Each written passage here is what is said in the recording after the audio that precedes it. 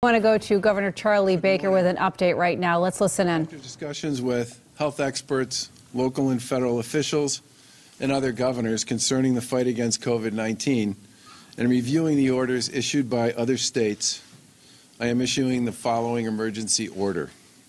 Effective Tuesday, March 24th at noon, all non-essential businesses shall close their physical workplaces and facilities to all workers, customers, and the public.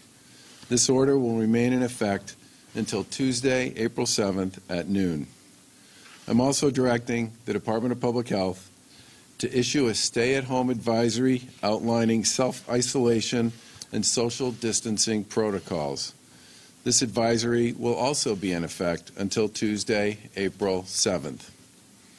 We also strongly advise people over the age of 70 and those with underlying health issues to stay home and limit their interactions with others as much as possible.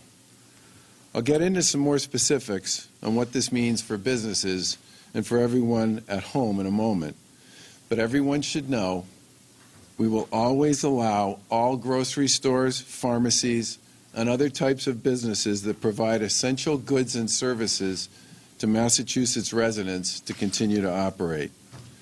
And we will not stop anyone from accessing these essential businesses. First, I want to acknowledge the incredible impact this action could have on businesses and individuals. It's not lost on me or anybody else in our administration that many businesses, locally grown and owned by our neighbors and friends, are the businesses most unlikely to be able to put in place remote or telework policies. But I also know that by taking this action now, we can significantly improve our position in this fight to slow the spread of this virus. Acting now to prevent more person-to-person interaction and spreading the virus will buy us more time, so our healthcare system can better prepare for a challenge unlike any they've seen before.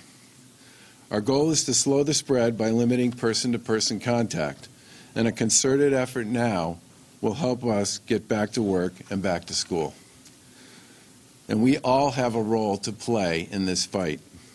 The people of Massachusetts are meeting this challenge exactly the way we would expect, with determination, cool heads, and a selfless sense of community.